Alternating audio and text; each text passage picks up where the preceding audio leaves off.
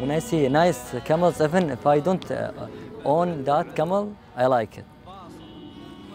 I am with the beautiful camels, even I own them or no.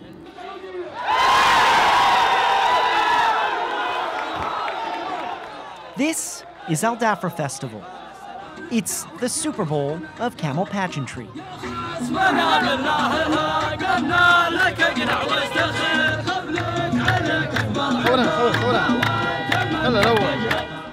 Each December, 25,000 camels descend on this remote area of the UAE's western region. Their owners come here from across the Gulf, each with the hope their camels will be crowned most beautiful. We just joined up with a camel caravan. This camel has an entourage of maybe 10 or 15 cars, all of them very high-end luxury SUVs. And part of the pageantry involved and the showmanship involved in this festival is people like to parade their camels into the grandstand. They'll go all the way from their camp, sometimes 2 or 3 kilometers away, and parade them up to the grandstand. And the bigger the showmanship, the bigger the entourage, the better. Like beauty contestants, winning camels attract huge fan bases.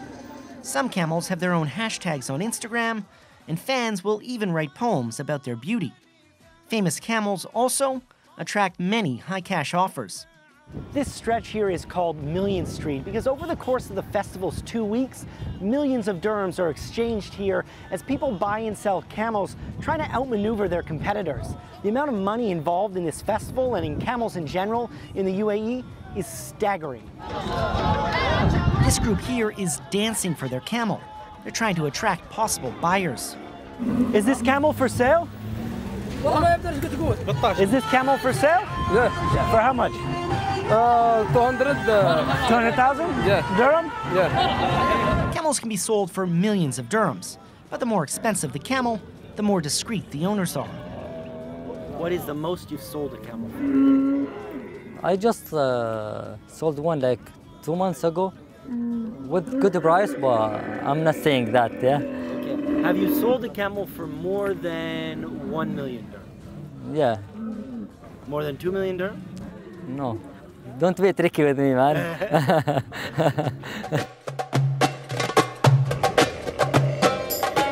What makes a camel sell for so much? Market demand is helped by sheikhs who will drop millions on the right ones. But people don't buy blindly. There are a lot of factors that dictate price: age, color, height, competition history. Mohammed Al-Shamsi has been around camels his whole life. His father is one of the judges at the festival. They see how tall the neck is when the camel raises up. They see here the space between the chest. And they see the space from the end of the neck until the start of the hump. Until the beginning of the hump. How tall is it, how good it is. And they see the position of the hump on the back of the camel. And they see the place from the end of the hump until the beginning of the tail. Is it enough for a rider or it's not enough? The biggest competition at Al Dhafra is the Barak, or best herd. The person with the best 50 camels wins a Nissan Patrol and 1 million dirhams. It requires a significant amount of capital just to be able to enter. This year, the 2 favorites to win are Sheikh Tiab bin Saif Al Nahyan and Mohammed Saleh Al Amari, who goes by bin Mugrin. Bin Mugrin and his family have won every other competition at Al Dhafra, but this one. لأنه شارك في جميع الأشواط وأخذ الأول في جميع أشواط الموجودة في مهرجان الظفرة. باقي بس شوط البيري. And while they desperately want to win it, they won't discuss their strategy. ماشي خطة هذا شوفوا احنا بدو ما عندنا خطة. الخطة عند العسكري. احنا ليش عسكر؟ الخطة عند العسكري. لكن هذا الاتجاه الصحيح.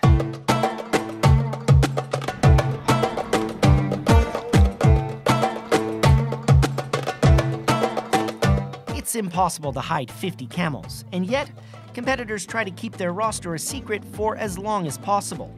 It's all part of a carefully orchestrated march to the UAE's ultimate camel prize. And the vetting process is serious. Veterinarians carefully check to make sure the camels are in good health and haven't been given any extra beauty help,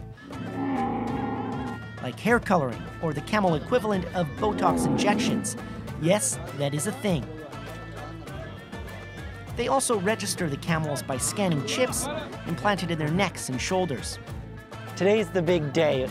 The camels are all in their pens waiting to be judged, and the owners are up in the stands. And when you get this close to them, they're pretty big.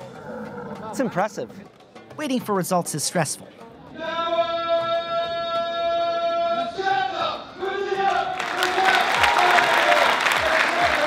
In the end, Sheikh Tia bin Saif Al Nahyan took home the ultimate prize. The catch? He entered the competition under his 10-year-old daughter's name.